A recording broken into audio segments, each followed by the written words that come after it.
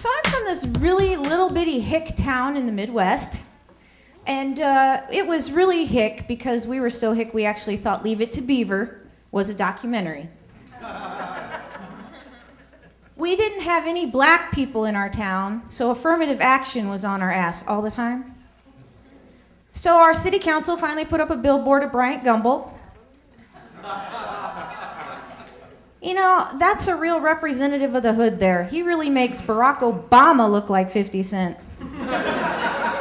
But I did learn some things. You know, like where I'm from, implants are something you get at the dentist. If you want to drive by, you order a cheeseburger from a clown's head.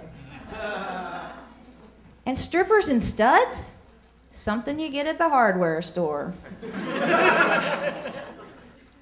So I had an interesting life too, because like when I came out here, I had a few odd jobs. Like my first great job was answering phones. I got, let's see, $3 a minute for the first minute and $1.95 for every minute thereafter. Yeah, this one gentleman spent about $1,000 to call up and hear me talk dirty. I earned every cent of it too, because I hate talking to my dad. So I was married once.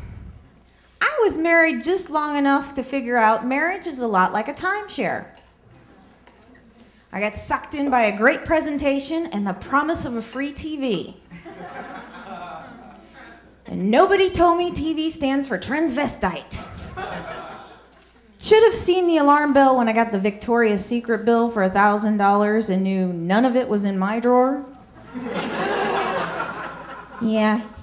Interestingly enough, he was a gourmet chef at a 5-star restaurant, so he would never let me cook. No, he'd come home and fix me a packet of instant oatmeal. I'm too tired. I've been serving customers all day. So I got a job in a house.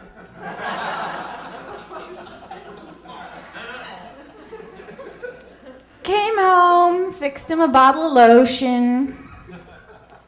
Well, I didn't want to run my hose.